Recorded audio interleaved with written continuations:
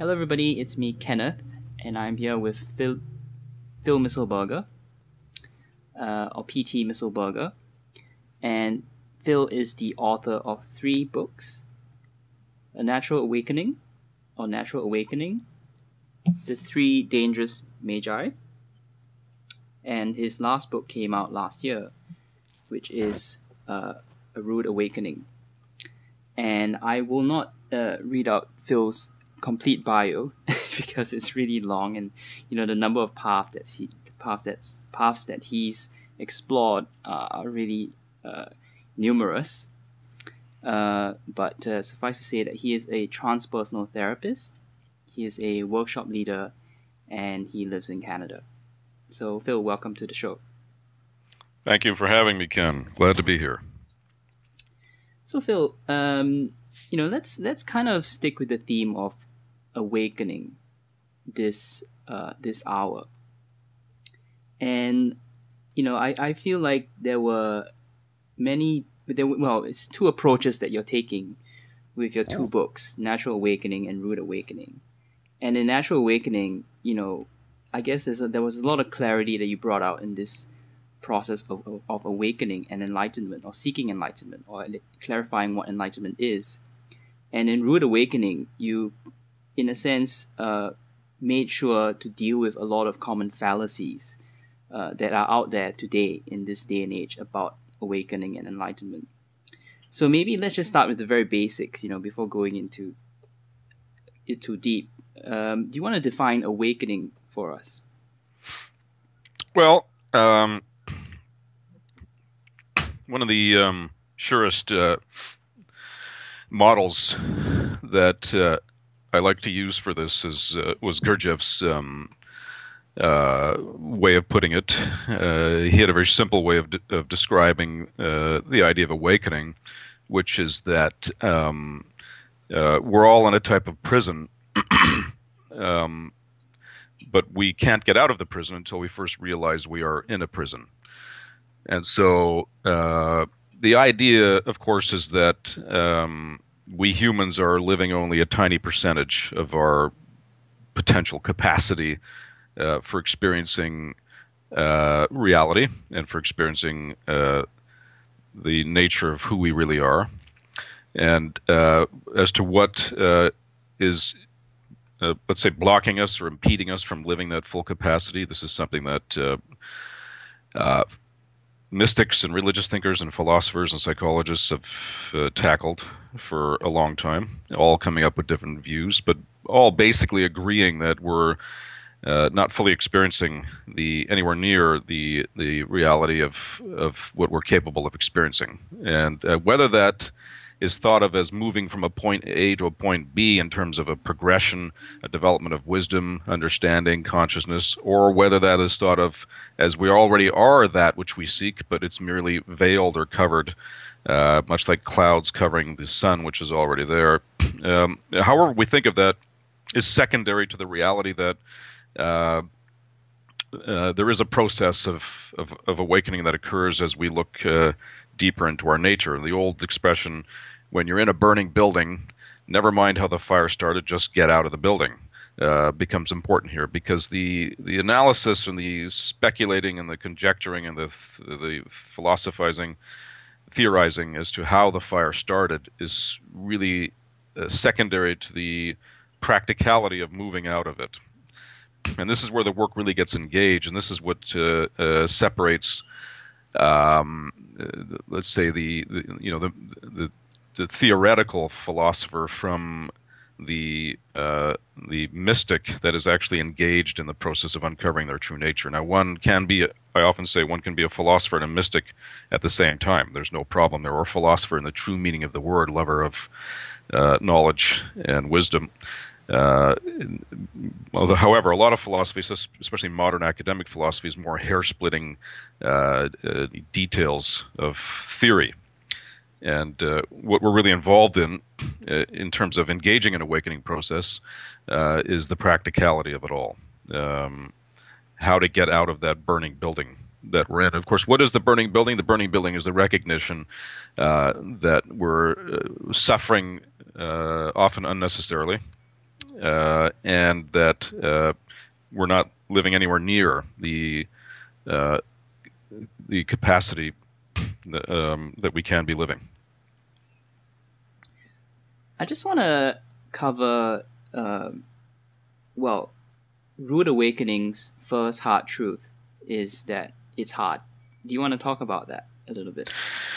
Yeah, well, that whole thing with that book was, I'm in my, approaching my mid-50s now, and I started on the spiritual path at a very young age, late teens, early 20s, seriously, and each decade presented certain phases of understanding and growth that I went through. And reaching around the half-century mark, I became aware of the need to use a little more critical thought in terms of applying it towards the limitations of spirituality and of the various approaches to spirituality, of course, as well.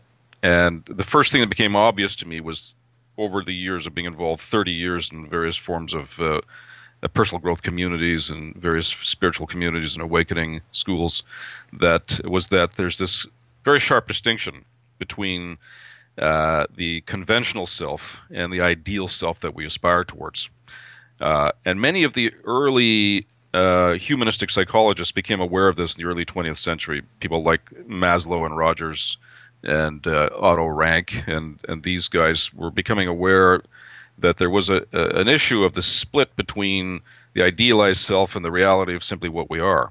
Mm-hmm. And so a lot of the humanistic psychotherapies that were developed by those people and that really came into their own sort of in the 1950s and 1960s altered the approach of psychotherapy from having to fix or change ourselves into some idea of normalcy that we should be conforming to a different approach, which was recognizing what's going on for us right now in this moment, simply in this moment.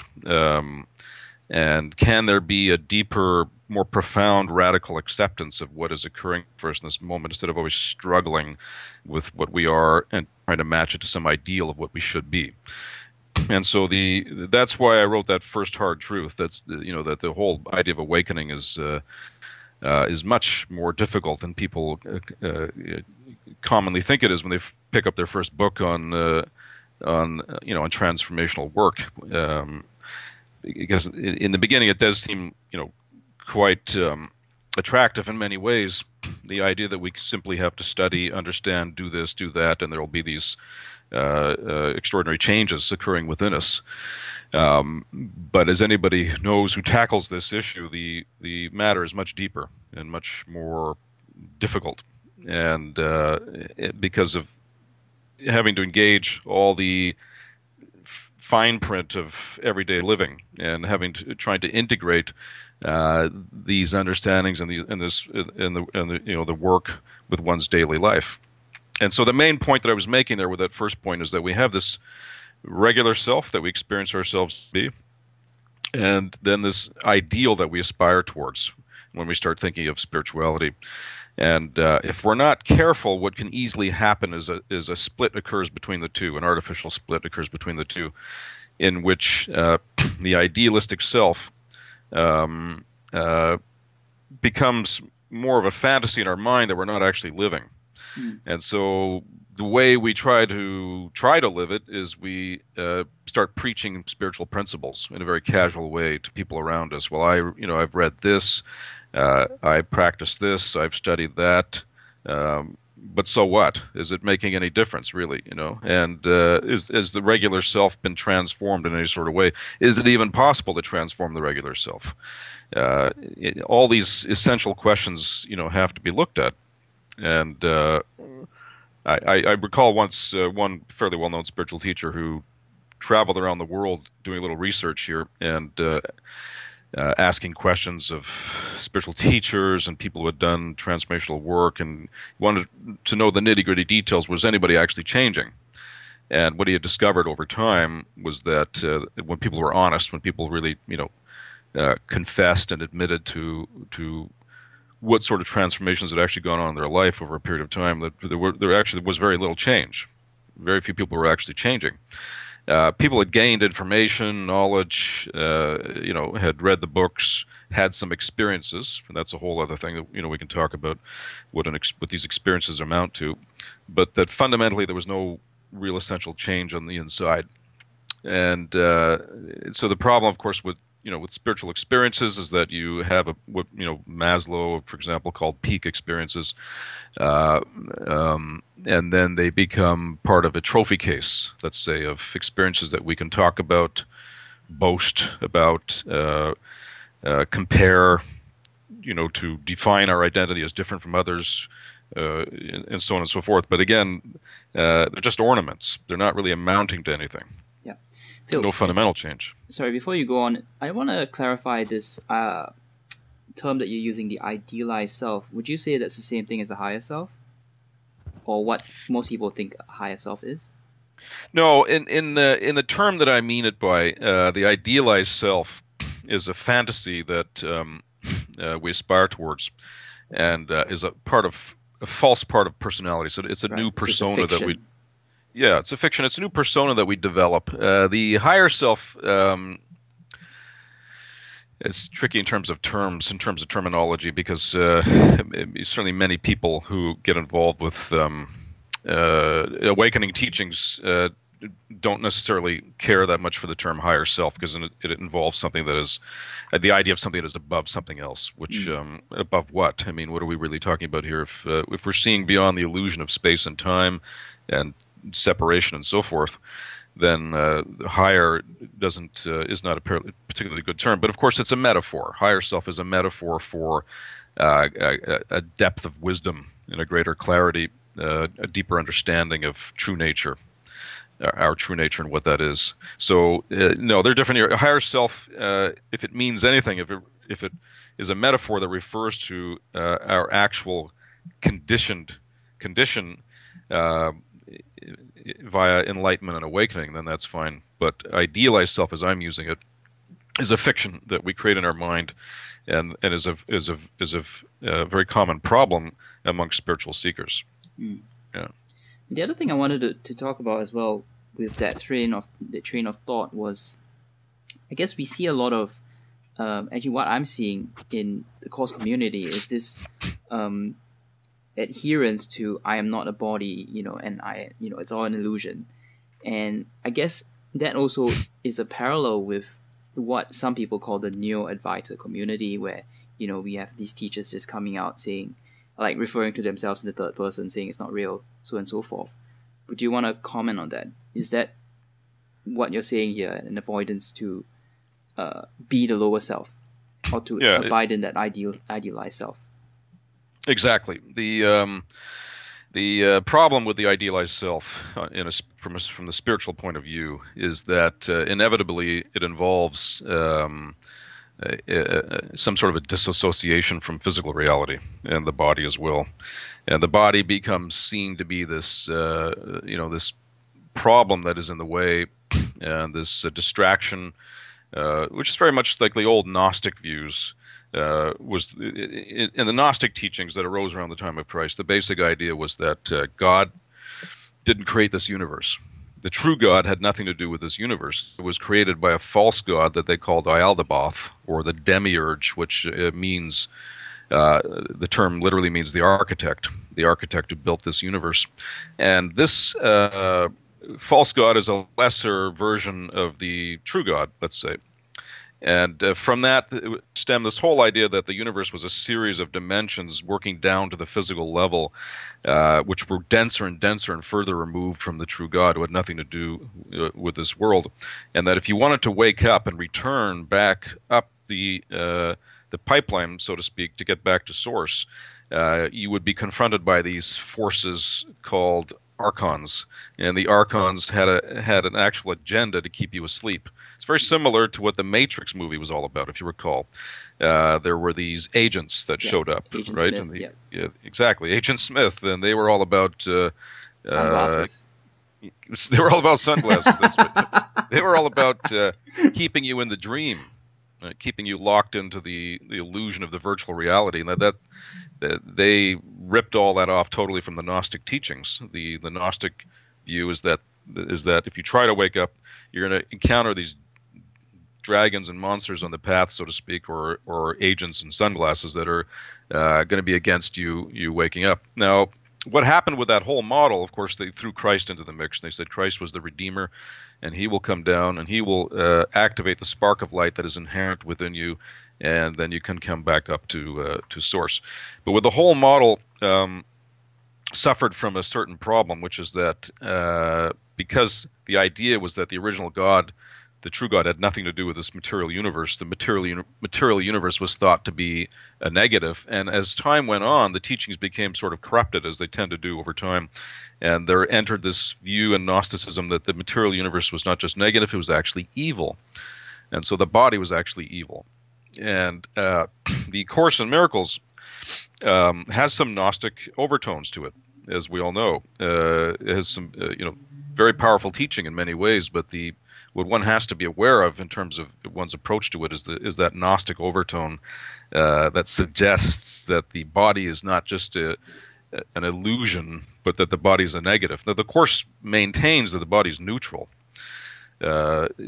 which means essentially it's saying that it's an illusion to be overcome, to be seen through, what have you. But it's very easy for someone who has any sort of psychological blocks in terms of negative self-image, in terms of repressed sexuality, in terms of guilt associated with one's sexuality and so forth, to take that and fuse it to the teachings of the Course, even though the Course is saying explicitly that the body is neutral, but to fuse their own psychological blocks to the teachings of the Course and unknowingly use the teachings of the Course as a way to escape the physical dimension. I don't have to go there, thank God. I've been relieved of the whole thing. I don't have to examine my guilt around my sexuality. I don't have to examine my resistance to being a responsible being in the physical universe, paying my bills and living responsibly and so forth. I can just get out of this whole thing because the Course says, after all we have to do is do our forgiveness work, right, and take back our projections, and we can escape this world. And that's all very well, but it very easily becomes part of that whole idealized self I was talking about. The idealized self, the one who is ascending back to some source that involves escaping all the lessons and conditions of this physical world.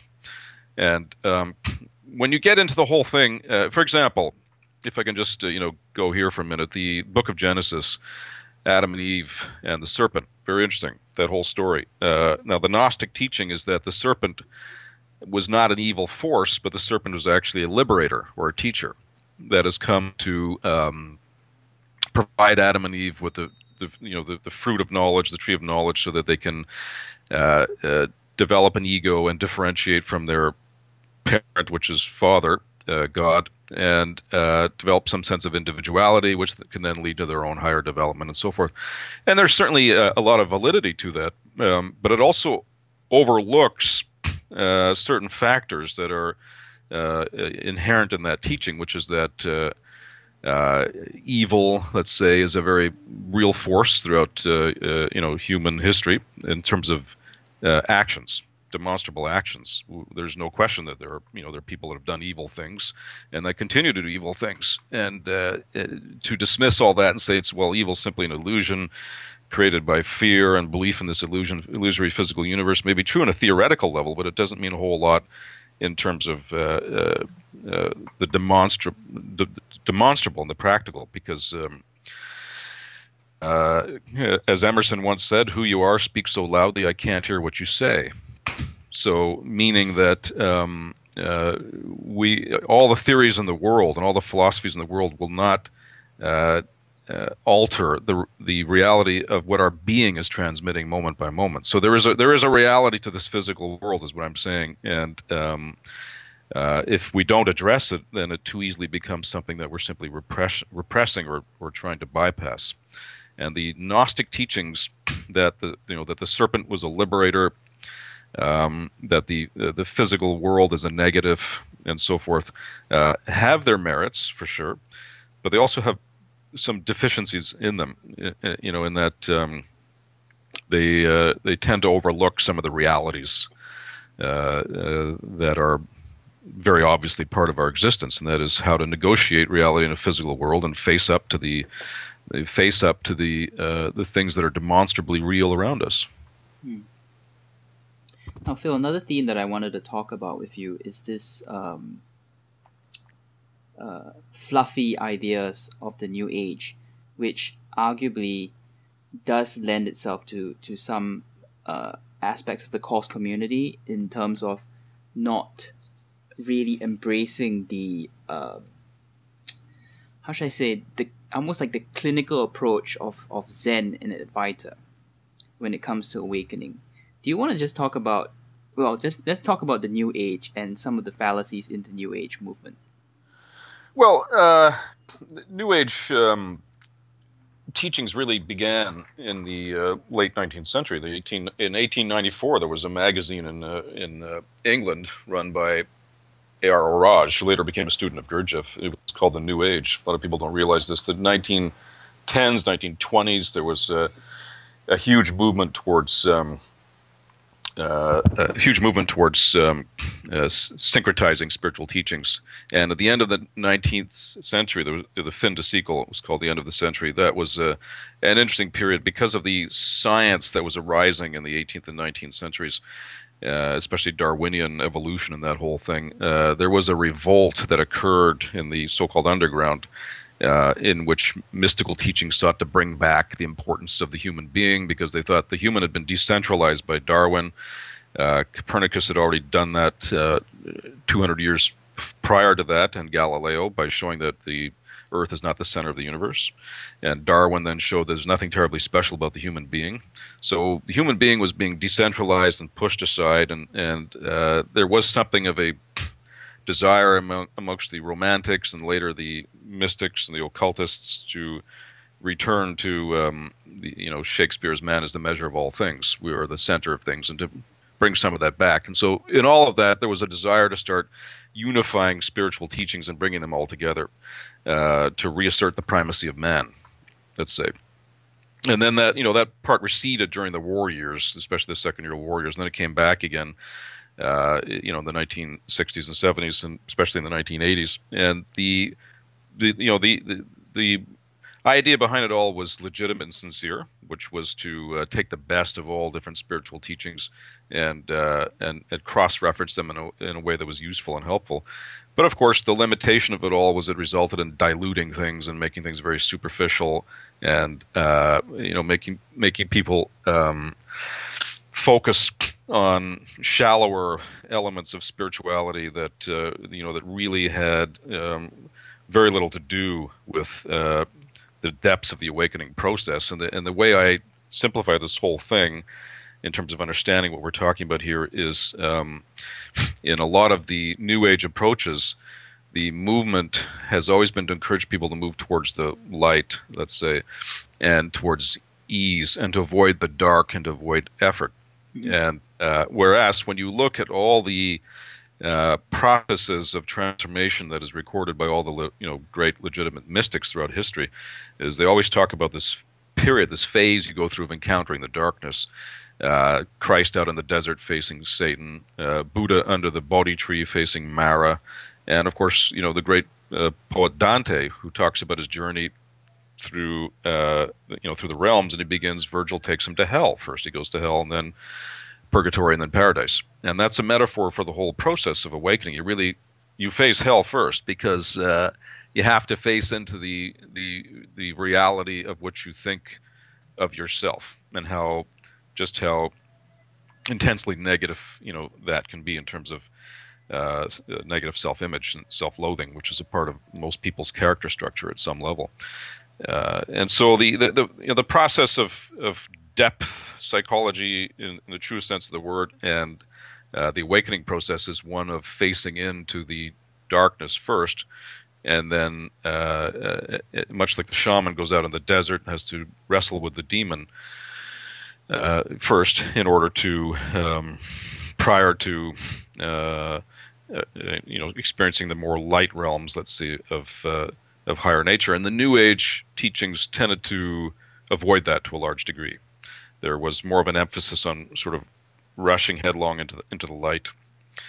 And so I'd noticed this over the years because I was, involved in various forms of this over the years, and there was always, the very prevalent sense that the work was superficial, and there was a fear of encountering the darker parts of the psyche. So, and much of this had to do with, say, a feminization of the whole path as well, which was understandable because the human civilization has been locked into a very masculine, patriarchal, religious, philosophies for a long time, and so in the movement of the 1960s human potential through Maslow, Rogers, and others, there was the emphasis was shifted from action to feelings. So the feminine angle was emphasized more, and that was emphasized even more in the 1980s, 1990s New Age movement. The whole thing became feminized, and so you start to experience the neurotic aspect of the feminine, which is overemphasis of feelings and avoidance of action. And the neurotic aspect of the masculine is reverse. It's overemphasis on actions and avoidance of feelings. So the alchemy of the whole process, if you will, is to achieve some kind of a balance between these two. But we're a long way from getting there. We're actually in a phase right now in which the feminization is of the whole thing, let's say, is dominating, and the masculine elements have been sort of cast out for the time being, and are something of a taboo, much like the reverse was true, say, 100 years ago. The feminine approach was more of a taboo then. This is with regards to the spiritual community. Yes, the whole all the transformational work. Yes, exactly. And so these are all. There's nothing really wrong with any of this. These are all parts of us finding our way through this whole thing. But the weaker parts of the New Age teachings are what I call the fluffy, feel-good spirituality, is based on this idea that if we can just get rid of anxiety, then everything's okay, and our awakening is proceeding as it should be. And so what happens is that the state of no anxiety gets confused with the awakening process, what I call the proverbial group hug. And the proverbial group hug is reassuring and lowers anxiety. But what happens when you leave the group and are off on your own again? You discover that this is really sort of like a drug that's going to wear off over time, because it's based on, it's a band-aid sort of thing, which is based on the idea that if we can form community, and get together and do work with each other, we will, in essence, lower our anxiety. Why? Because we're replacing our dysfunctional family with a new family that appears to have everything that our dysfunctional family did not have. But in fact, all we're really involved in is lowering anxiety. Mm-hmm. Not that there's anything wrong with having, with being free of anxiety. Obviously, it's a desirable state, but it's not. It's really not what the awakening process is about, because it tends to be a temporary thing. Yeah. And so that was what I was differentiating in the book, was between feel-good spirituality and deep awakening. One is based on the feel-good spirituality is based on lowering anxiety, and deep awakening is based on tackling all the blocks that are in the way of us being a truly responsible being in this universe. Yeah. So yeah, it's like going for surgery versus stitching up a wound, and not allowing the wound to actually heal. Yeah, that's a good analogy. That's a very good analogy. The Band-Aid effect, right? And I was emphasizing, the balance between the masculine and the feminine, because the masculine, in its dysfunctional way, will tend to, let's say, to really generalize here, to avoid the Band-Aid altogether, and want to go straight for the surgery without necessarily using any anesthetic. Whereas the feminine might want to avoid the surgery altogether and just put a Band-Aid on it. Neither one works. One is brutal, the other one avoids things. And so what we're trying to do is go beyond brutality and beyond avoidance of issues, and find that medium. Yeah, that integrates both aspects, balance. Do you want to talk a little bit about spiritual community? Because obviously, I know you've been involved in, obviously you were, what do you call it, a sannyasin of Osho? Yeah. Sannyas? Oh, I don't know what the name is, sorry. Sannyasin, yeah. Sannyasin. Do you want to talk about spiritual community? And, okay, I mean, most importantly, how should we approach spiritual community? Well, the Buddha once said, in order to wake up, you need Buddha, Dharma, and Sangha. Buddha means, in that context, a teacher, a teacher, somebody who represents the Buddha mind, let's say. Dharma is a system of teaching, right, like a book or a system you're following in this context. And Sangha is the fellowship. And the fellowship is important because while solitary practice has its place, retreats and so forth, and spending time learning to be comfortable with yourself on your own is certainly, obviously, extremely important. From time to time, you need to compare notes and to engage the reality of the physical universe, which is that we're in a body with senses, and we have a social conditioning. We're much like wolves. They're solitary wolves, and we're also pack animals at the same time. And the idea with the birds of a similar feather sort of thing is spiritual community is associating with those who are sincere in their desire to awaken, to challenge anything that's in the way of awakening. And this has traditionally, throughout history, always been very important. But of course, it easily becomes corrupted. If we become fundamentalists in the sense of parroting a doctrine. When monks, when people become monks or nuns and live in monasteries, it often wasn't their own intention for awakening that had them put there. It was often they were there because that fit with the social structure of their life as it was at the time, or certainly in the case of Tibetan monks, many of them were just shipped off to the monastery because that's what you did. Your first son went to the monastery. So was this person who lived as a monk a sincere seeker? In many cases, they weren't. Just because they were wearing a robe and shaved their head, or had committed themselves to living in a monastery or an ashram or what have you, didn't really necessarily imply anything about the level, the intensity, or the sincerity of their intention for awakening. And so what this amounts to, and has often amounted to throughout history, is that the spiritual sangha, the community, becomes just a substitute family, or becomes a way to hide out from the world, to avoid the issues of living in the world. What Gurdjieff called the fourth way, the way of the spiritual householder, being in the world and not of it, so to speak, but still being in the world. The spiritual community can become a way to hide from that part, from being in the world, facing up to the responsibilities of actually being in this world. However, the spiritual community is also, in my experience, is that it's also important, I would even say essential.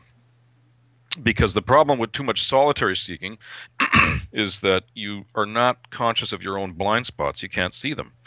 What good is exploring wisdom, exploring depth psychology, profound meditation, and so forth, if you can never see your own blind spots, because it means there's parts of your own nature in the way of deeper awakening that you're never going to be able to see.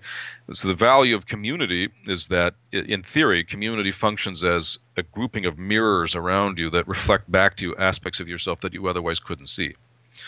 And this is a very similar process to guru yoga in its highest definition of that term, which the Tibetans developed to a very high level, which is this idea that the teacher always reflects back your highest potential. So they become a mirror in which you can therefore notice when you're getting off focus, so to speak. Now, eventually, you have to see the teacher as nothing. The mirror is thrown out, the teacher is thrown out, and you recognize that you have to, that you have to turn within to your own wisdom and develop that. But community serves as an important stepping stone for seeing psychological blocks, because people, when you live in community with people, they will piss you off, they will annoy you in all sorts of ways, they will frustrate you, they will disappoint you, and many times, most times, when that's happening, it's because of a projection. There's something in us that we're not fully owning or taking responsibility for that they are reflecting back to us. And much like all close relations in life do. Now, in theory and spiritual community, there is in place the technology to work through those projections and blocks with the others, provided they are, willing and committed to, to do this. It doesn't always work that way. Once I ran several communities long ago, and I once had a community of about 40 people in which we were all doing a lot of depth work with each other. And one person came to me once and said, I will heal, I will break through with everyone in this community, but not that one person over there. And and of course it doesn't work that way. And so, that person ended up leaving. Because this is exactly a great metaphor for what happens in the whole process of awakening, right? We want to pick and choose our projections, which ones we can keep, which persons we're going to hang out with and associate with. Gurdjieff and his school, everyone there at that time had to pay him to be there, which was kind of revolutionary. At that time, he was charging money for people to, to be in his school, which I actually thought was very good, because he used to say that unless you pay for something, you don't value it. And I think there was a lot of truth in that. You have to pay through commitment or sacrifice in some way. In the old days, give something up. And in more current times, there's not so much to give up anymore. So people, what they give up is often some money. Anyway, in this story, people were paying him to be there, but there was one man in his community, a Russian named, I think Rakhmilievich was his name, who was notorious for being a button pusher. Nobody could stand the guy wherever he went. He just triggered people left and right. And Gurdjieff paid him to be there because he was so valuable. He said, we need this guy. He was the Joker, that Henry VIII's fool, so to speak, that would say things that nobody else would say, and trigger the crap out of people. And That's so, great. of course, everyone hated him, but at the same time, he was the most valuable part of the whole community, because he made everyone aware of their stuff by being A shit stirrer, huh? That's right, exactly. Now, I actually wanted to come back to a point that you made earlier about guru yoga, and just reading through your book, it seems to me you're a proponent of the guru disciple relationship. Do you want to tell us about this guru disciple relationship? Because obviously in the course community, that's kind of not really looked upon as a good thing. Like, it's kind of like, oh, you got to rely on your own internal teacher, and so on and so forth. Tell us about the guru disciple relationship. Well, it's a tricky area, because on the one hand, in theory, and here again, we're going to have to get into the whole thing, but contrasting theory with practice, right? Idealized self with reality, practical self, let's say. In theory, nobody needs a guru, because for a lot of good reasons, we can adopt that position. Certainly, many gurus throughout history have and continue to, make serious mistakes, have character defilements and deficiencies, and those mistakes have repercussions with the people, around them, from subtle levels to all sorts of serious, spectacular, gross abuses of power. Of course, there's no secret there. And also, more to the point, our consciousness is in itself the truth anyway. So what do we need another person to tell us, that we're already conscious? I'm conscious, and I'm here to tell you that you're conscious. And, well, that's very nice. So I already know I am conscious. So thank you very much. But it's not so simple, because what does it mean to get out of a prison? And is it possible to get out of prison on our own? And I'm not entirely, convinced that it is. Much like when we go to school, it would be nice if we didn't need teachers to learn math and algebra and geography and languages and so forth. Or when we get our driver's license, it would be nice if we could simply sit in a car and start automatically driving by activating the innate driver from within. But it actually, as we know in life, it doesn't work that way. To learn something, traditionally we have mentors and people that show us something. And so I do believe in a teacher-student relationship on the spiritual path. However, with a lot of caveats and and so forth, which is foremost of which is that we have to understand that in going into the process, there's a very good chance we're going to be disappointed at some point, or disillusioned at some point. By the guru.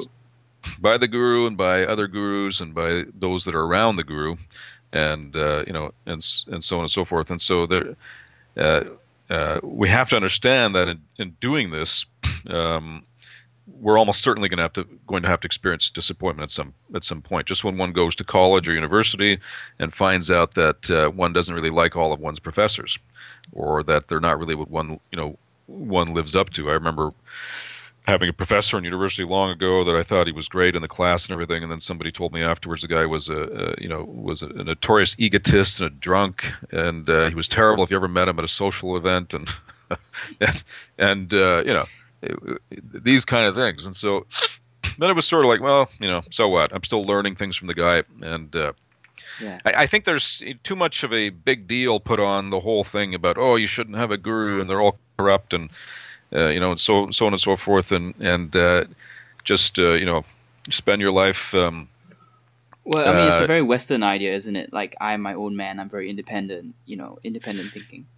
Well, exactly. You nailed it there. I mean, our cultural roots are the Greco-Roman roots, and the ancient Greek and Roman legends were all about gods fighting against the odds, as I say, and they were challenging something. Prometheus, the great figure Prometheus, the archetype of the Western magician, in a sense, the esoteric path, which is that he stole fire from Zeus, right? And Zeus was keeping fire from humanity, and Prometheus steals it and gives it to humanity. For that, Zeus is really pissed off with him and punishes him and ties him to a rock and has a vulture come and eat his liver and all kinds of grotesque things. Yeah, those Greeks were pretty wild. Lovely. But it's the myth of fighting against gods, and so the Western psyche is based on individualism. And the American psyche even more so, because the United States, realized its national identity by breaking away from Britain in a violent conflict. We Canadians are a lot more laid back because part of our cultural root, was that we negotiated our way to having an independent nation. We never fought with the Brits. We just negotiated, whereas the Americans fought. So in the United States, there's a very strong ideal towards independence and individualism, which is not, of course, the reality. It's just an ideal. So again, the difference between the ideal and the reality. Very few people live that. I mean, the United States is a good example, as any nation of slavery to an economic system where tiny percentage of people own and control everything else. Everyone else is just functioning to feed the machine. So they're no different from the rest of the world in that regard. But there's this ideal of the individual, and so yes, it clashes with the Eastern approach, the Eastern model of the guru-disciple relationship, because it seems like giving away power, and it seems like being controlled by someone else, and and so on and so forth. But in the meantime, a lot of things can be missed, a lot of opportunities missed that otherwise could be, gained by associating, with teachers. And who cares if they're not perfect or not? It's not the point. The point is, what can I learn from this person? Yeah. Granted, I'll just add briefly, there are obviously a ton of risks that go with it. I wouldn't deny that for a moment. I mean, you can become attached, to a teacher, and then the whole mechanism of attachment gets activated, and you have to face that whole thing. But I'm not entirely sure that there's any point in avoiding that, because you're going to get attached to others in your life anyway. Friends, lovers, family, attachments are occurring all the time. So attachment to a teacher is just a different flavor of attachment, but you still got to encounter the whole attachment process sooner or later. Back to the analogy of being in a school. Some people are going to say that, okay, my higher self, or the Holy Spirit, is my teacher. What would you say to that? Well, again, it is true, but the the practicality of it is how easily can you realize that?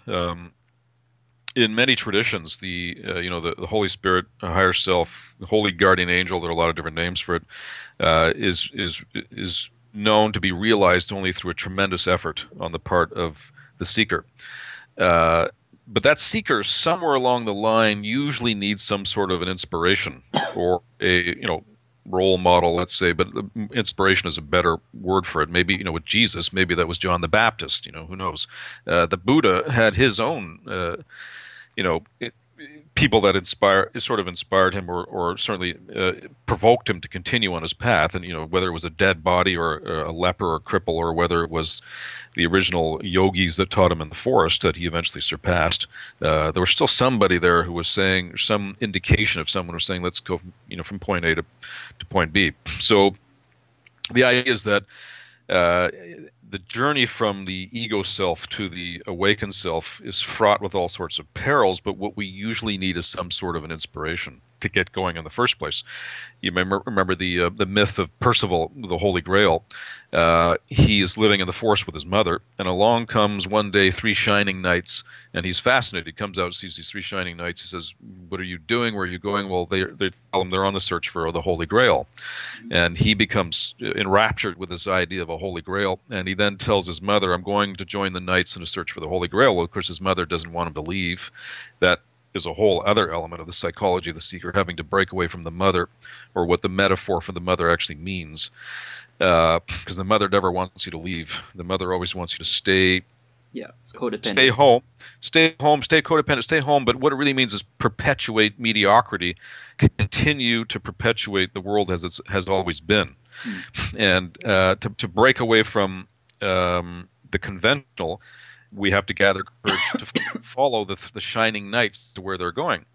So that's the inspiration. You see, Percival in the myth, he becomes the one who actually finds the Holy Grail because he had the purity of heart to do so, and sincerity of intention as a seeker.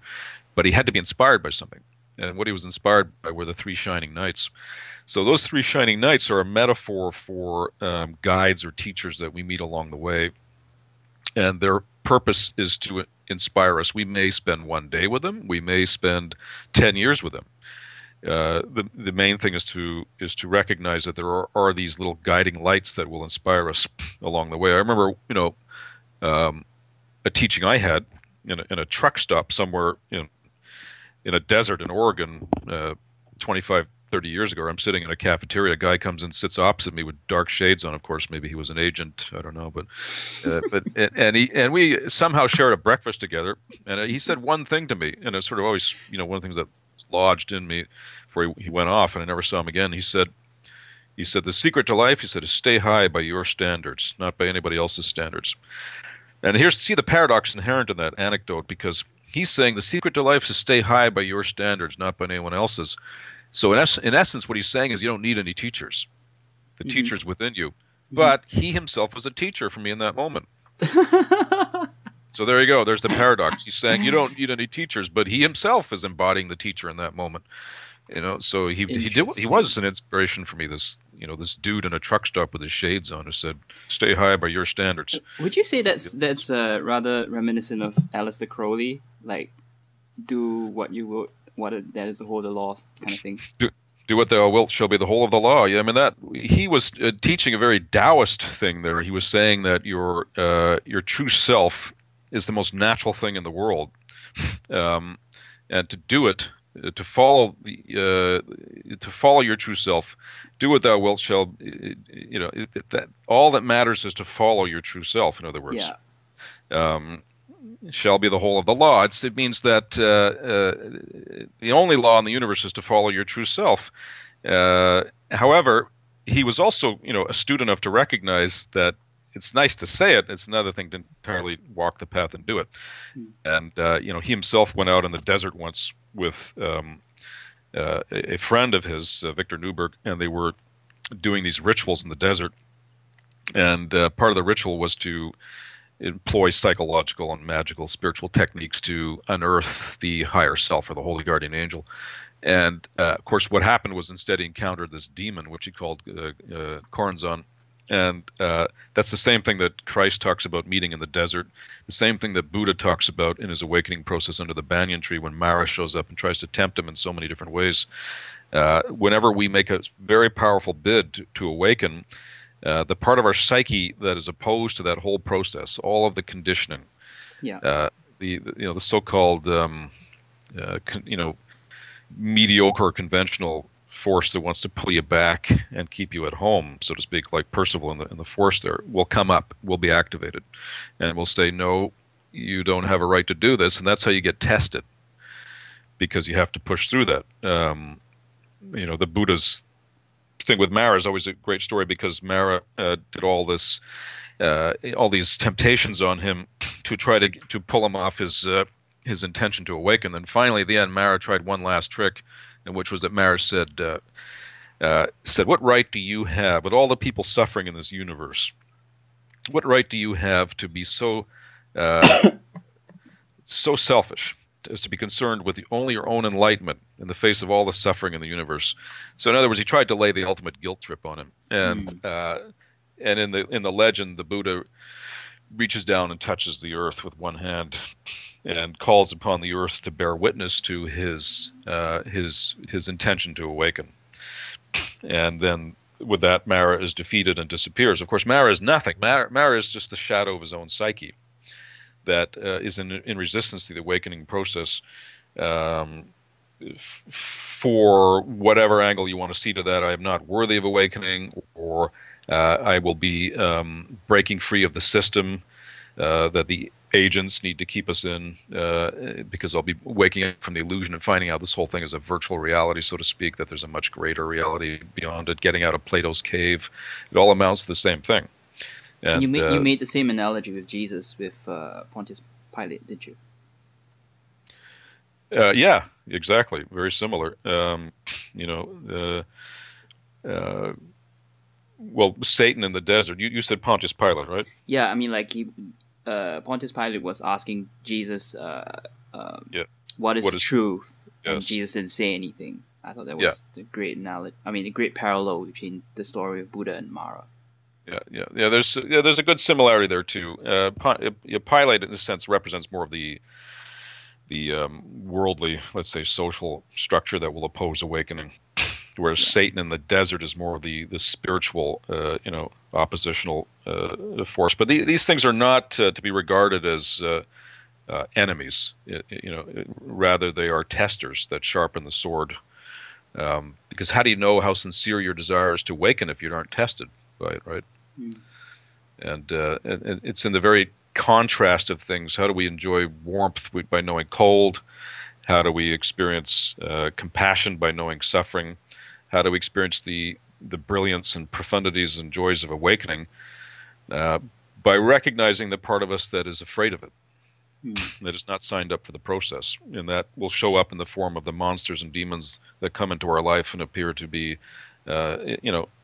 opposed to our awakening. But what we have to do is recognize that these monsters and demons are not ultimately out there. They're parts of our own psyche. Yeah. Well, on that note, Phil, I mean, we're coming up to an hour. I mean, I would love for this discussion to go on. Are you okay to go on, or do you want to wrap it up? Well, maybe just a little bit longer. Is that okay? I love to talk about I love that you made case studies of enlightenment in Rude Awakening. And, I'm just going to quickly read out a list of 7 which you chose. Socrates, Jesus, Milarepa, Hakuin, I'm sure I'm pronouncing it wrongly. Yeah, Ramana Maharshi, Nisargadatta Maharaj, and the last one, Yeiko Iwasaki. Do you want to... And I really appreciated that, because it kind of is a... Well, I really think Rude Awakening is like the modern guide to enlightenment. It's updated, it's diverse, and it's clear, and it's written from your experiences, not written in an academic way, but at the same time surveys a large breadth of traditions. I just really appreciate that approach that you're taking with looking at people who have gone through the path, what was that path like, and in a way learning from the lessons that they went through. Now, I just want to zoom in and focus on Iwasaki, and you were talking about the bull, right, and 10 stages with the bull, and maybe I think that's very, very useful actually. That's a great kind of in a way a summation or a kind of a framework to talk about what the awakening process is like. Do you want to just share with us what the 10 stages are? Well, the whole thing around the awakening process and the 10 stages is seeing how the bull represents, that part of our mind that is initially seems to be the life force that is going to take us towards awakening, but that ultimately is understood to be something we have to discard. And in those early stages of the man seeing the bull from a distance, and then he sees the footprints, right, and then he gets close to the bull and he touches the bull, and then he rides the bull, and the bull is this wild force of energy, and then he has to tame the bull, and then eventually he lets go of the bull, and then as he lets go of the bull, he has this moment of solitariness where he's totally alone. And he has this profound realization, which then causes him to retreat to a cave in the metaphor, which is the 9th stage, if I remember right. And then ultimately he has to leave the cave and go back into the marketplace. And in some of the parables, he goes back into the marketplace with a bottle of wine. And in others, they actually excised that. It was funny because they apparently, some of their moral conditioning. Yeah, some of their moral conditioning got activated, but initially it was a gourd for wine that he was taking into the marketplace. But all those stages, from the glimpsing the bull at a distance, occurs when we decide that we have this profound realization. Much like Percival in the forest when the 3 shining knights show up. It's very similar to that. The 3 shining knights you could think of as the bull in some ways. It's that initial mysterious inspiration or thought that enters our mind early in the journey where we realize that we haven't been told the whole truth here. And again, to use the analogy of the Matrix in the movie, it's like the scene where Neo is walking up the staircase and the cat walks by, and then a second later the same cat walks by again. And he suddenly realized, whoa, there's a glitch in the program here. That's very much what it's like when we realize there's a glitch in our program. There's something faulty in our understanding of reality. And moreover, the conventional way of proceeding in life is not necessarily going to give it to us. That might be proceeding through academic studies or what have you, or through a certain line of work or achieving status in the world. That is not going to do it for us. There's something else we're seeing here. That bull on the horizon is something that's outside of the whole model altogether that we've been presented. And so we start pursuing the bull. And there's two levels to the parable, because one, it represents the inner movement towards awakening, and it's also a literal parable that describes the meditation process when we sit down and try to watch our own mind. And so we see the footprints on the ground, which is symbolic of an intellectual conviction that this whole thing is real and there's something to it. Others have experienced it. There are others who walk the path of transformation. It's not something I was necessarily taught about in academia. Maybe I have been, but it's really just by note takers that haven't been doing any work on themselves. And so there's a reality to this whole thing, and we start following the footprints. We see the bull and touch it, and touching it is the moment where we have been touched by something, so to speak, that activates something in us that increases our level of enthusiasm. The original definition of the word enthusiasm, the Latin meaning of it, enthuse, was to be filled with God, filled with the joy of God. That's what it meant. So enthusiasm is an important factor in life. The closest correlate for enthusiasm is passion. It's necessary to have passion for truth, or to be enthusiastic about the whole process. And the bull, with its tremendous energy, represents that enthusiasm. And so we pursue the bull, and we eventually get a hold of it, and we jump on top of it and ride it. And of course, once we're on it, then we see how wild the ride is. When we start to encounter the power of our own consciousness and energy, and the energy of life, and the challenges that the mind throws up in resistance to the whole path, and we start to see just how it's more than what we bargained for. And but eventually, if we hang in there, the bull is tamed and becomes an ally of ours. At that point, the power of our psyche starts working for us rather than against us. And that's a significant breakthrough. And that represents in meditation that point when you sit and try to watch your mind, and it just seems to get worse and worse. The monkey mind gets more and more activated. The more you try to watch it, the more activated it gets. Yep. That's the bull getting out of control. And eventually, if you hang in there, everything starts to settle. And because your attention is shifting from identification with the story around you, the thoughts, the necklace of Shakti, as it's called in Hinduism, it's being transferred back into Shiva, which is the silent witness on the inside who's watching everything. And that's the moment we're starting to disidentify with the whole drama and dance around us. And at that moment, the bull is then tamed, and then eventually we realize we don't need the bull anymore, so we let it go. And that letting go is symbolic of us understanding that our true nature is not actually separate from everything around us. So we don't have to wrestle so much with the universe. There's a seamlessness we start to realize between what I am and what is around me. And in that seamlessness, the bull is let go of, and then there is a recognition of the intrinsic emptiness of the self and of its non-separation with the totality of existence. And when that recognition is fully realized in its profundity, we can then leave the cave of our solitary journey and go back into the marketplace, because what's the difference? The marketplace is no different from the cave. But in going back into the marketplace, we're now sharing what we've learned with others. So this is then the path of the bodhisattva. The arhat was the one who stays in the cave and says, I'm getting out of this samsara dimension, but I don't really care about others so much, I just want out myself. The bodhisattva takes it one step further and goes back into the marketplace with his bottle of wine, because he's not afraid to drink and have a good time with others, much like Jesus drinking, hanging out with the whores and the thieves and the petty common people. And or the Buddha leaving his palace and mingling with ordinary humanity, so to speak, becomes an important part of the whole thing, because we now have the skill and the ability to enter into the dream world of others, not change their dream world, not manipulate them, not make them wrong for it, but simply as a way to commune and connect with them. And that's the ideal of the crazy wisdom master. But I should say, should add to that the legitimate crazy wisdom masters are few and far between. Most are just more crazy than wise, let's say. But she's the only woman on the list as well.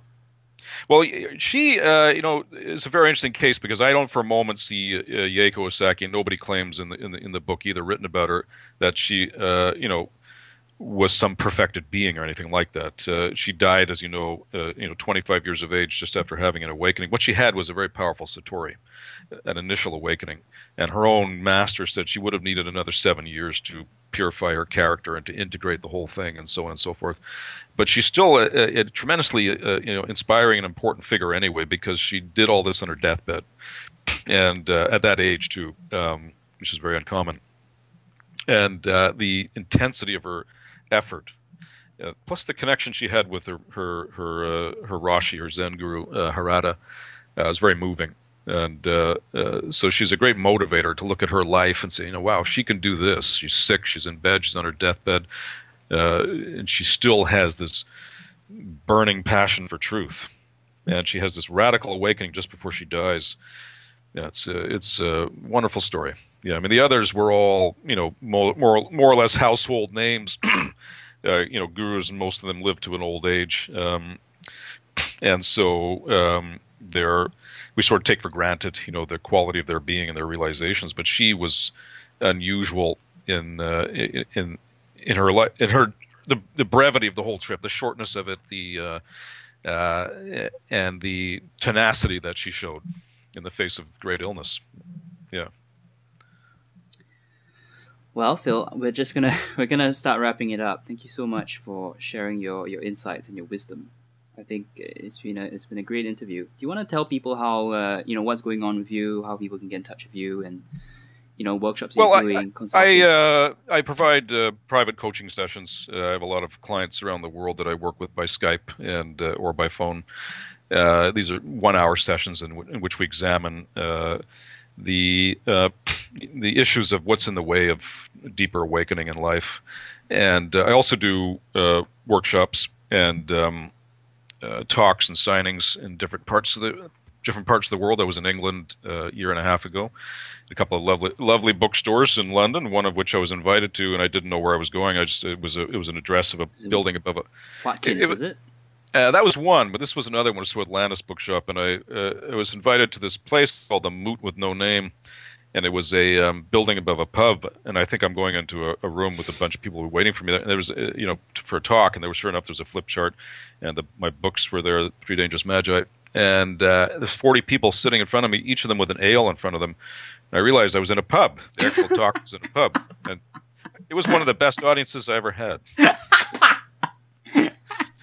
So there you go. All of them, return from the marketplace with the ale. Yes, but yeah. So I do provide. I run workshops and give talks. I'm going to be giving a talk and a book signing for Rude Awakening at my own bookstore in my own city here, Banyan Books, on October 18th. Cool. Thursday night, 7:00. How much do you charge for one-on-one sessions? The one-on-one sessions are $100 an hour. That's $100 Canadian an hour. Yeah, and a sliding scale I have for those that are in financial hardship. Do you have a copy of the Rude Awakening there in front of you? No, it's on my Kindle. Okay, all right. Oh, you had a Kindle. You read it through Kindle. Yes. Yeah. Kindle's great. Yeah. Phil, thank you so much. I will certainly put the links to your books on the description page for the YouTube description page. So do leave us a comment for Phil or I on the discussion. Hope you enjoyed this.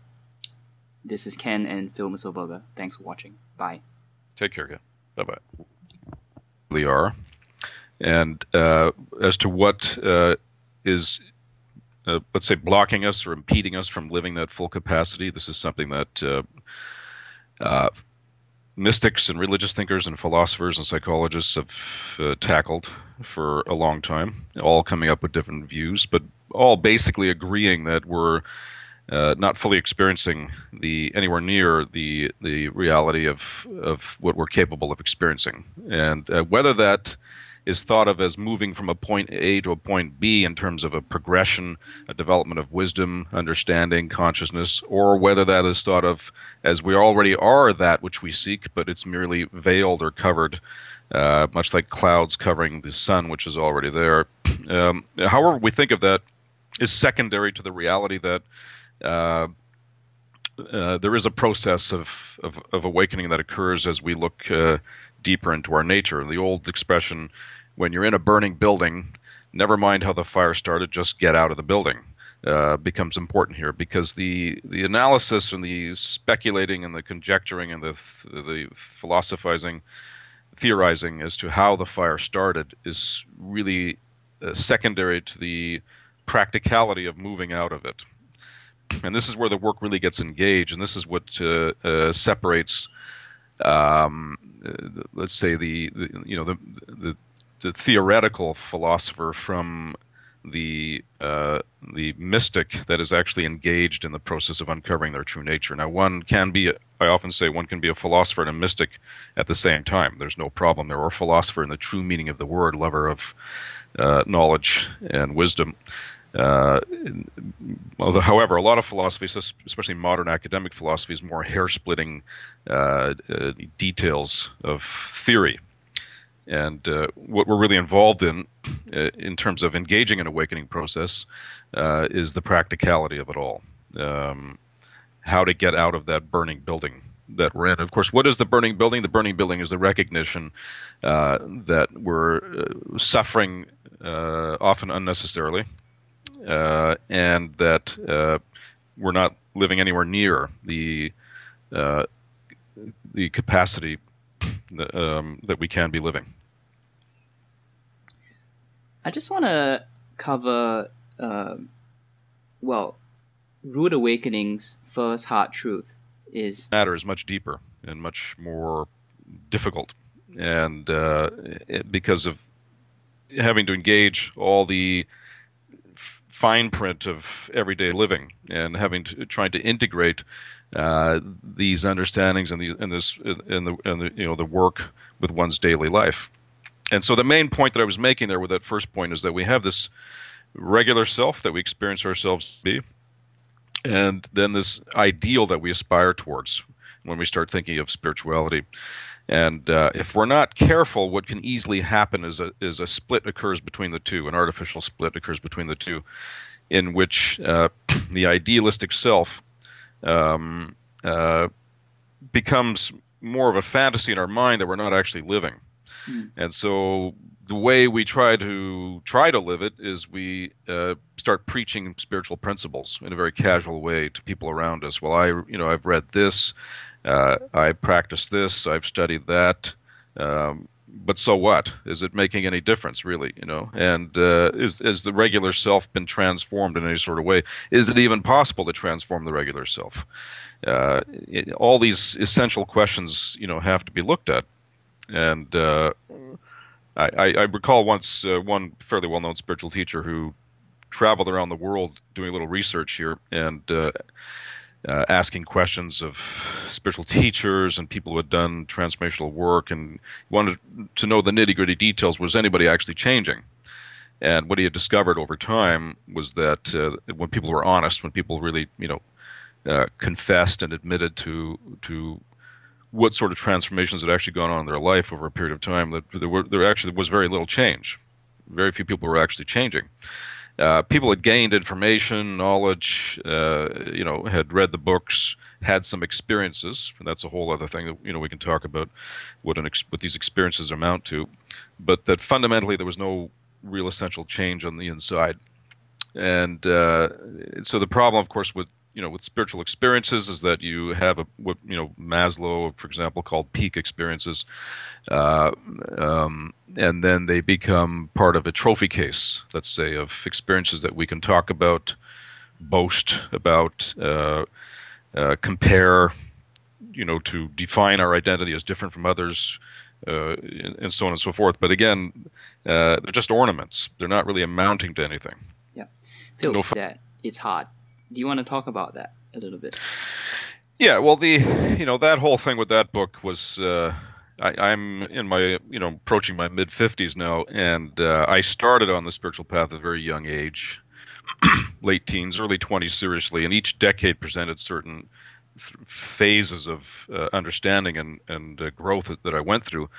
And reaching around the half-century mark, I became aware of the need to use a little more critical thought in terms of applying it towards the limitations of spirituality and of the various approaches to spirituality, of course, as well.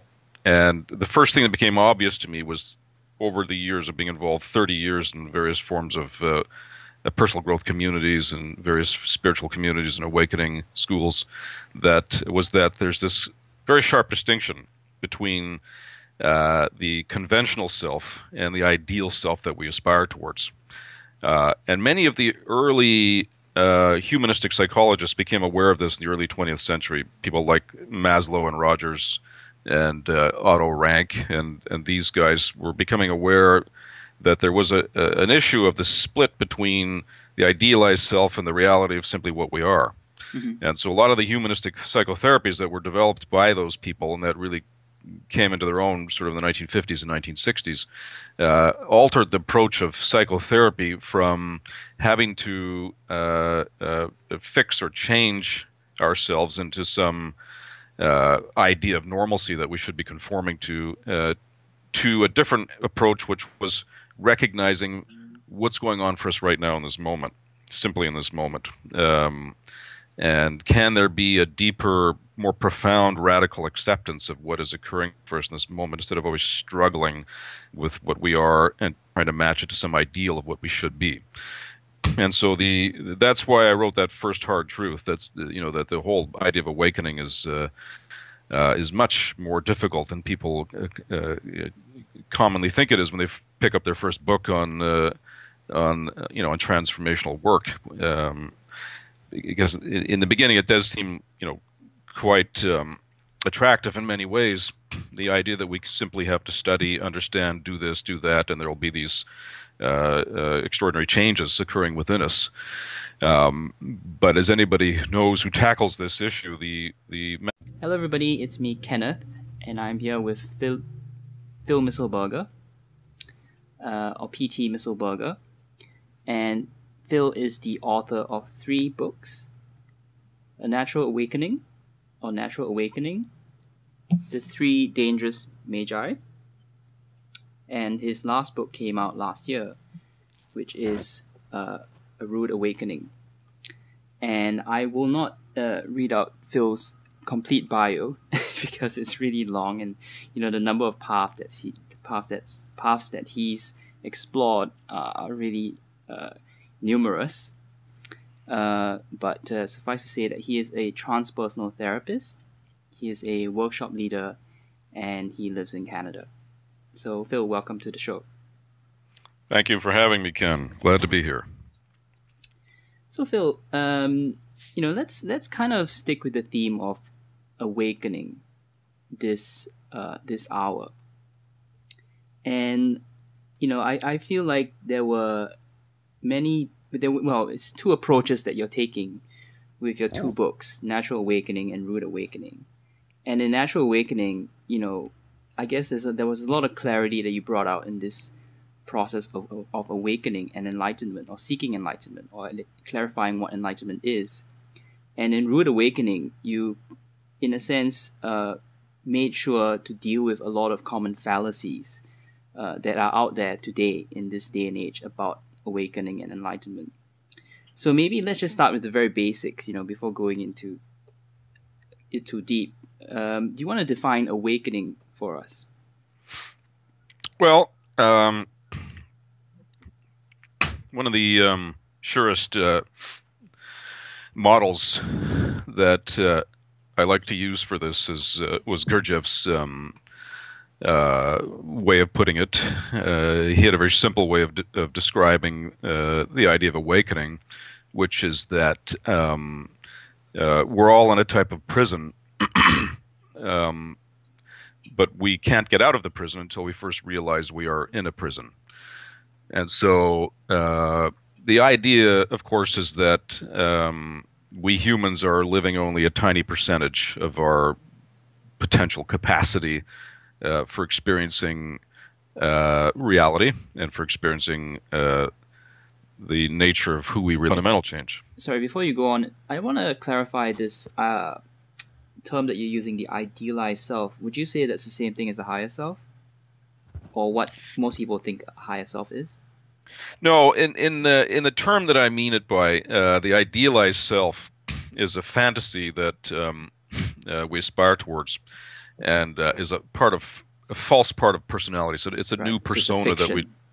Yeah, it's a fiction. It's a new persona that we develop. The higher self.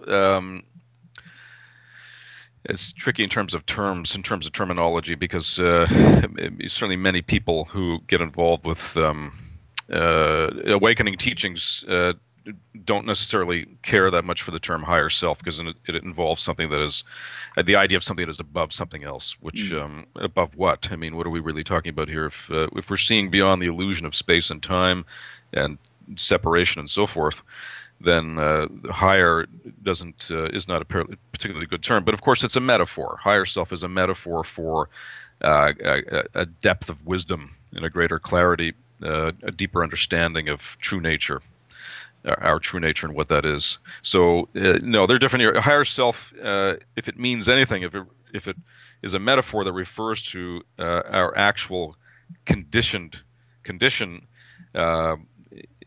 via enlightenment and awakening, then that's fine. But idealized self, as I'm using it, is a fiction that we create in our mind, and is a very common problem amongst spiritual seekers. Yeah. The other thing I wanted to talk about as well with that train of thought was, I guess we see a lot of actually what I'm seeing in the course community is this adherence to I am not a body, and it's all an illusion. And I guess that also is a parallel with what some people call the Neo-Advaita community, where we have these teachers just coming out saying, like referring to themselves in the third person, saying it's not real, so on and so forth. But do you want to comment on that? Is that what you're saying here, an avoidance to be the lower self, or to abide in that idealized self? Exactly. The problem with the idealized self, from the spiritual point of view, is that inevitably it involves some sort of a disassociation from physical reality and the body as well.